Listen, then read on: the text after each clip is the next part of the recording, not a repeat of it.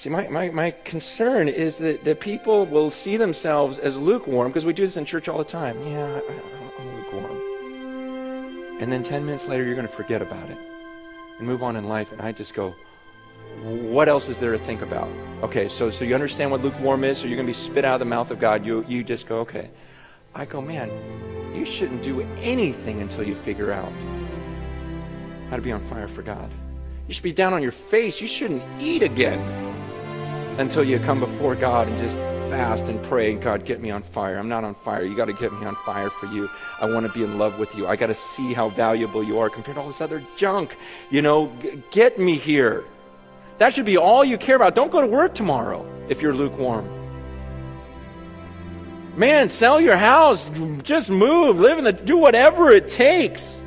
You can't end your life lukewarm. Do you get that? I mean, why are Jesus' words so strong? He says in the next verse, verse 19, why does he say it so harshly? Verse 19, those whom I love, I rebuke and discipline, so be earnest and repent. Why is God saying this? He goes, because I love you. I don't want to spit you out of my mouth. Do you understand? I love you, and that's why I'm speaking so harshly and I'm rebuking you. He goes, and I'll discipline you too.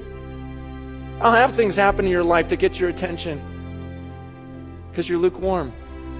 And if you end this way, I'm just going to spit you out of my mouth because that's disgusting. It's repulsive to me.